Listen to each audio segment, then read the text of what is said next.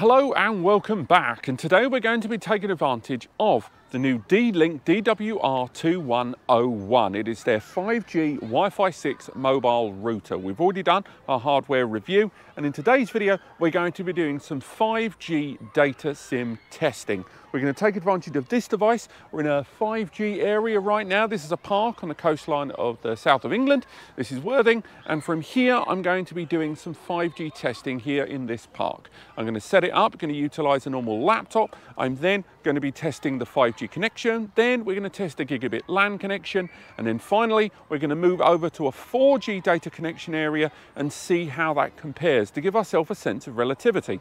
We've got ourselves one of the rare sunny days here in the UK, so hence I'm cracking out the sunglasses, but that may affect some of the screen recording that we're going to be taking advantage of. But let's make our way over to the setup and see just how the DWR performs here on 5G and when it's got that gigabit LAN connection. Let's make our way over to the test setup. So the first test was utilising a D-Link's own internal speed test mechanic. It's got a little tool built in here, and as you can see I kicked off the internet speed test there, and this was utilising that 5G connection. Now I didn't find these results as compelling as when I did some of the later tests, but we are seeing some quite high activity there on the megabits per second. Certainly the 5G area I was in for this test on the south coast there could have been better, but we can see there a reported download there of 41.9. Now, spoiler alert, later in the test there is some higher numbers, but the internal speed test here was a decent enough guide, but I don't find the UI particularly that useful. So let's switch. Now, as you can see, I'd set up the 5G router here with my laptop on the outside on this horrible little park bench just to show you, but we will be flicking over to the screen now. We've got the first test there.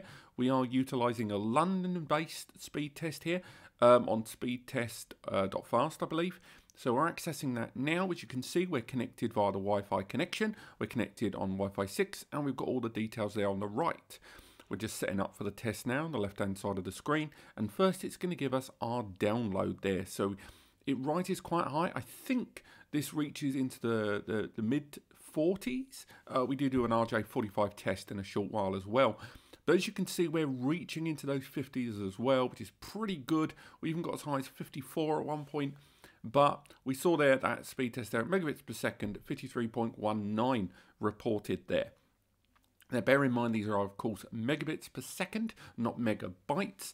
That's going to be very, very important to make sure you stay relative during this. But it is still a moderately weak Wi-Fi test spot here, somewhere in central London or closer to a mast, which a lot of us aren't going to be, would give more speed.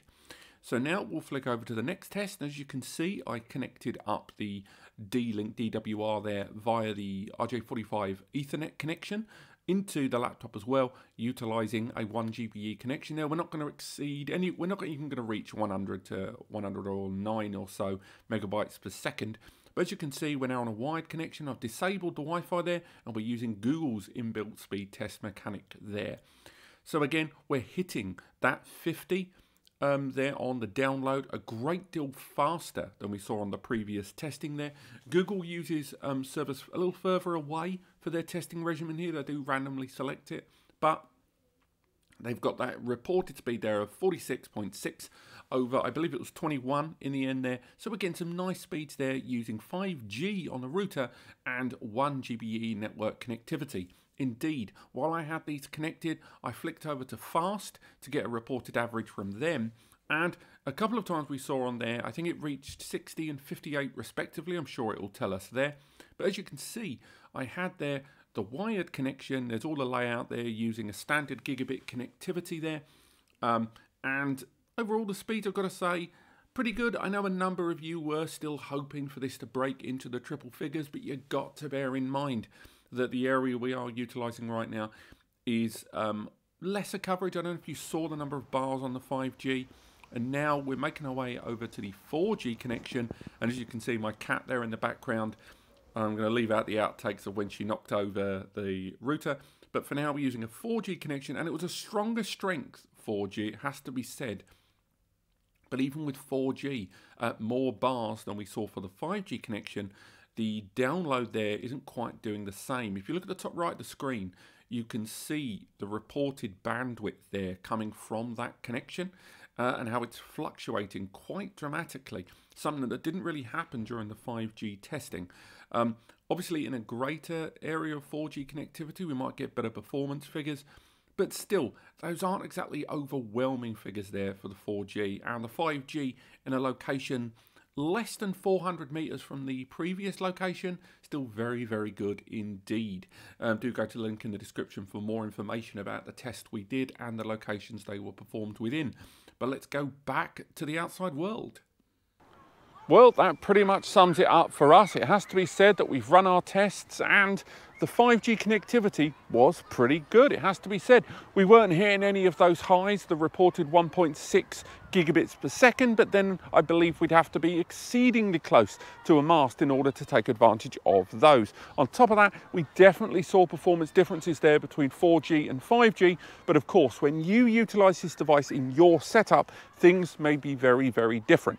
Now, this has been an interesting series of tests for us, and we will, of course, be performing some more Wi-Fi 6 tests on this little D-Link box, but for now, in terms of our hardware review and in terms of the coverage, I'm pretty chuffed that I bought this for 350 nicker.